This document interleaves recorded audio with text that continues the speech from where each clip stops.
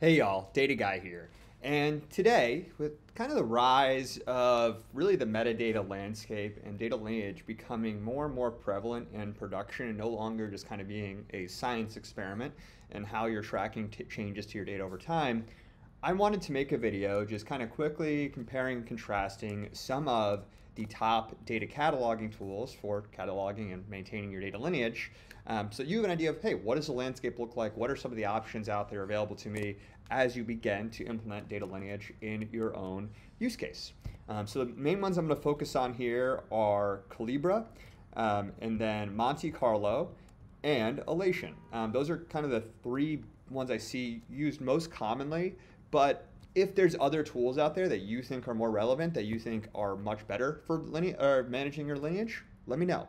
The reason I'm not focusing on Open Lineage and Marquez themselves are just because those are kind of part and parcel for any lineage solution. They're both, most of them are built on top of those frameworks. Open Lineage being the data collection engine that's actually maintaining and understanding, hey, what's happening in the data set. And then Marquez is what's used to visualize that data in kind of a graph format. And then that's what Collibra and Elation and Monte Carlo used to actually generate the lineage graphs that I'll show you within their interfaces. So we're going to go through each of those three tools, pros, cons, best use cases, so you have an idea what's the best tool for you. So without further ado, let's get into it with Collibra. So up here on the screen, I have a visual of a typical Collibra instance environment where showing the lineage as data goes through different transformations, is filtered, has some computation applied to it, gets aggregated into a larger data set, copied over into another data warehouse before being served to some kind of representative. And this is really the core of Collibra, is tracking the movement of data through the various systems that before it ends up in whatever end destination it could be. So this could be, a visualization tool. It could be an actual, serving something back to the customer. But really the key thing that Collibra focuses on, and what all data lineage products will focus on here, is tracking and seeing how data is moving through the various pipelines and various data sets that comprise the movement of data within your organization, because each transformation results in a new data set technically. And so Collibra, now you kind of have the primer like how lineage works. Collibra, what it offers is a way to manage this at really enterprise scale. It's a data governance platform, so not only do you have just kind of operational advanced data lineage features, it also has the ability to track data flow across all your different systems, not just databases or cloud storage, but things like ETL pipelines, and then also provides a lot of automation on top of it. So automated data discovery, automatic mapping of fields. You don't have to set up these relationships manually. You just plug Collibra into your source systems, and it'll determine how the lineage of data flows between them. And so that gives you as a business really deep insight into data usage, quality, and then also really helpful for regulatory compliance. And comes with a lot of automation to make it easier to do that if you're not super technically capable with data lineage to get started with. And then also supports both technical and business lineage. So not only the movement of data at a technical level, but also its transformation within business processes. So if you have, so you can see here actually where data is being used in the stress test scenario or in credit risk versus just the technical, hey, it was computed or filtered here. And so this enables a lot of organizations to really scale and keep track of all of their data assets pretty efficiently, and have a unified view for both a business user and then also the more technical users that are actually generating the data. So both of them have a common understanding of how the data is being processed. Pros of Collibra are, number one, is comprehensive governance features, end-to-end governance capabilities, data cataloging, stewardship, compliance management. It's got enterprise support and scalability. It's designed for large enterprises. It's really designed around features that scale across complex data environments, so multi-cloud architectures. It's got enterprise support, scalability, designed for really having features that scale across many complex data environments, have the ability to share data across many different environments, and just act as what it calls a data intelligence platform. And it's also very business friendly. Like you can kind of see in the UI, it's designed to be relatively easy to use for someone that might not have a super data focused background, and also design around compliance and kind of business processes. What are you going to actually use this data for, rather than being like a data engineering tool and focusing on that. So that's something to keep in mind. It is a business being business friendly as a data lineage platform is not a downside at all. Like that is most commonly who should be understanding the data lineage and what's going into their data. So not a downside, but something to keep in mind. And then on the cons of Collibra, it's got a pretty high cost as a commercial platform. It is going to be expensive, especially if you're a large organization or for small organizations that don't have enough scale to really make super big use of it. Or if you have a limited governance budget, Collibra probably isn't going to be a good tool for you just because it's really expensive and is really designed for really large scale implementations. And then also compounding that is it's got complex implementation process. You have to integrate all your data sources in here. If you want it to act as your data platform, you're going to need to have everything plugged in, and so that's going to require a pretty good amount of integration work. And then also, there's a lot in it, so learning how to make use of everything is pretty difficult. Just if you're starting from a cold start, or even if you're familiar with other tools, one of the advantages and downsides of a GUI approach is like you don't need technical knowledge, but you need to spend time with the tool to really understand how to use it.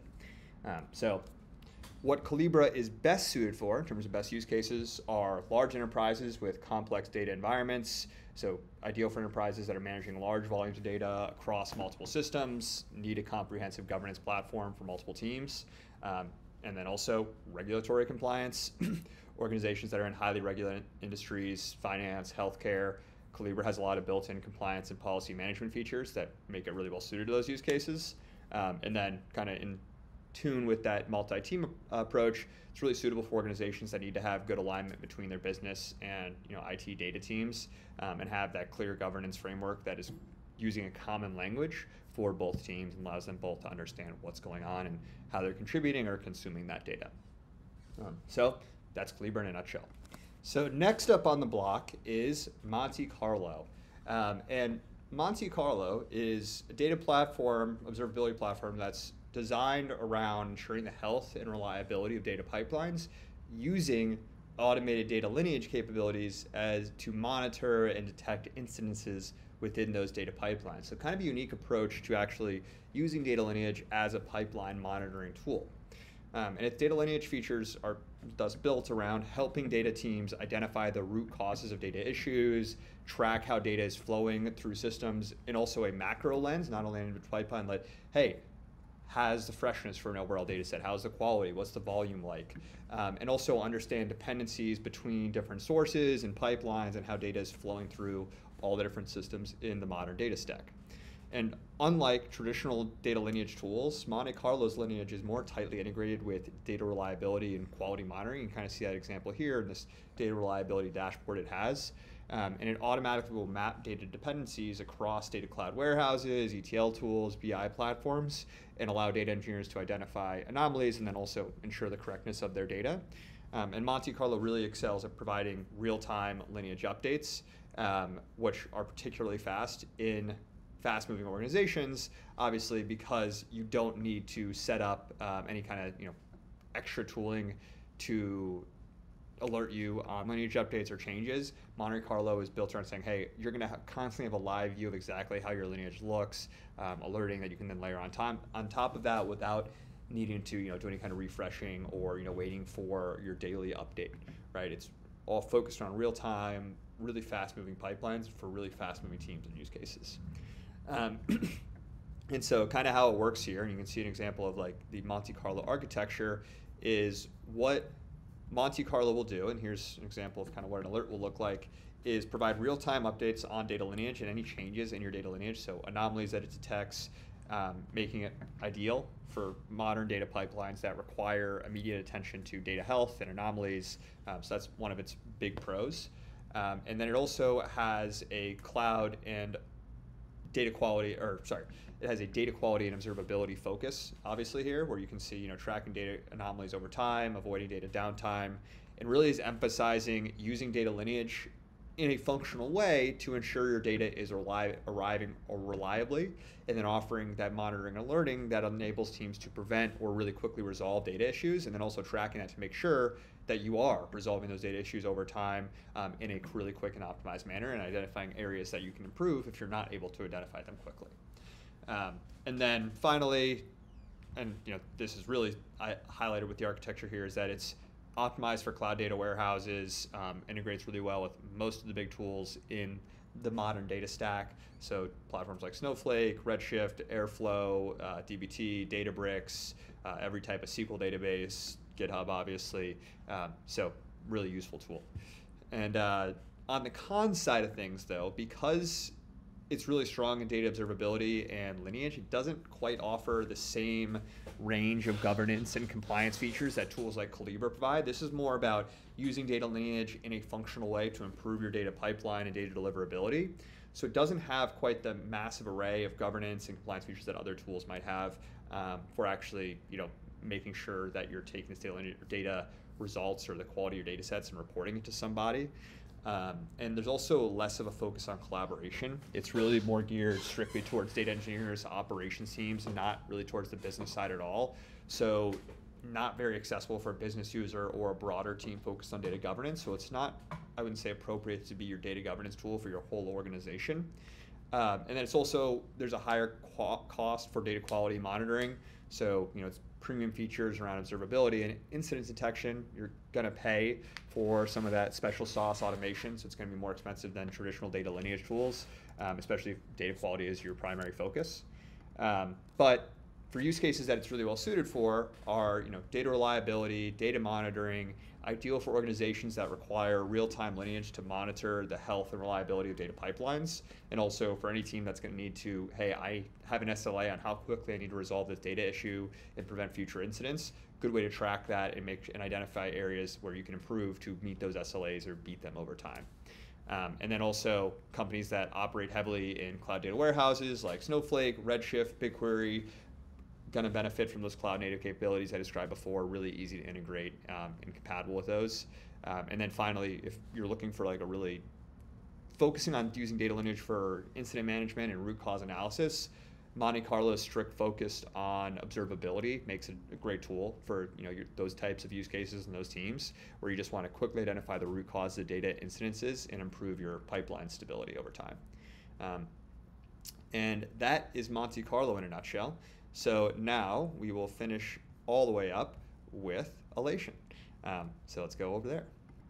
So last but not least, we have Elation. And Elation is a leading data cataloging tool these days that offers data lineage features. So it initially started as data cataloging and then started building in data lineage features. And because data cataloging and lineage are pretty closely linked, it makes sense to use it as a data lineage tool. And it really focuses on making your data really easily discoverable and offering AI tooling to make data understandable across an organization. So it's not just like, hey, I need to be a data engineer to understand what's happening within my data set, but I actually have ways to, as a business user, come in here, view the data I need to know, understand where it's coming from, and then use that information to help me understand that data so I can make better decisions with it.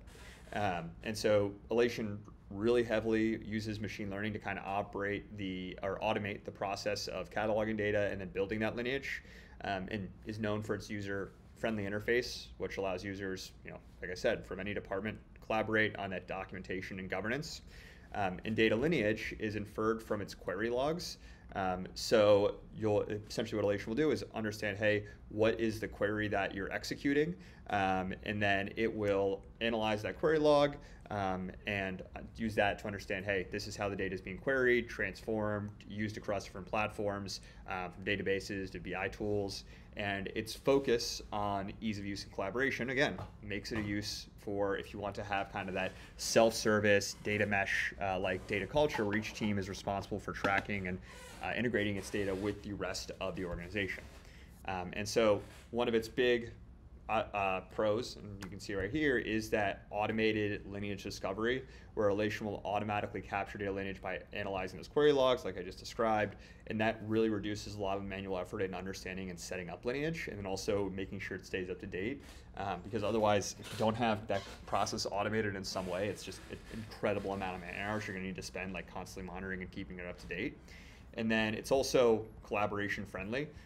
So it's really designed around, hey, you are going to bring in your entire company here, you're going to connect all of your different tools that you're using, and you're going to use this as your single source of truth for contributing to and pulling from your data catalog. So you have comprehensive and also accurate documentation of all your data, and no kind of duplicates or incongruencies across departments. And then also, it's got a pretty user-friendly interface, very customizable. You can have different roles. Hey, if I'm a BI analyst, I can go in and look at just my BI tools. You can have different teams segmented, really built for collaboration. And like I said, not really super technical. So that can be a pro or a con, but it's very GUI focused. So it's meant to found, hey, non-technical users can easily navigate and understand data lineage, and making that data lineage accessible to a broad audience is its big focus. On the con side of things, limited advanced governance features. So while it's really good for data discovery and kind of understanding where your data is, it does lack some of the more advanced kind of governance and compliance features. It's not really focused on having really strict compliance that you can then output to a governing body.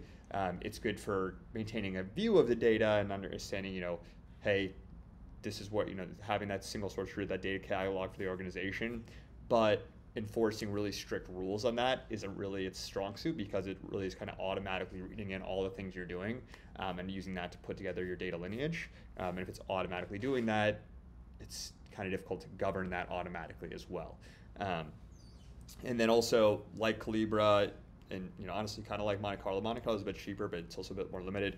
It's pretty costly for smaller organizations. It's really meant for big multi-team enterprise organizations. It's just kind of overkill if you're a small organization. And then also, there's less of a focus on real-time updates, because in that process, it's deriving that information about lineage from past queries using those query logs. It's not quite as real time to a tool like Monte Carlo, which is reading those pipelines and understanding what the lineage real time. So that's also something to keep in mind as well. But for best use cases, it's ideal for organizations that are really heavily reliant on SQL databases and just want to automatically capture all lineage of their SQL transformations from query logs, and just can plug in their SQL database, have Elation just kind of visualize all the different transformations, and then have that in an accessible UI for non-technical users. And then also collaborative data governance. If you're a company that's looking to build a data catalog with strong collaboration features, great choice, because it's giving power to both your business users and the data professionals to contribute to data documentation, which I think is really crucial in modern organizations. If you want to be data driven, you have to merge the data team. And then also, in tandem with that, any data discovery, kind of self-service data mesh approach use cases, really well suited for those, where you want to democratize data access and empower teams to really discover and integrate their data and use data without needing to constantly go to a technical member of the staff to pull it. And that is all I have for you today. So I hope you found this video helpful. If there's other tools you want me to cover in the data lineage or any other space, let me know in the comments below. But above all else, have a great rest of your day. Data Guy out.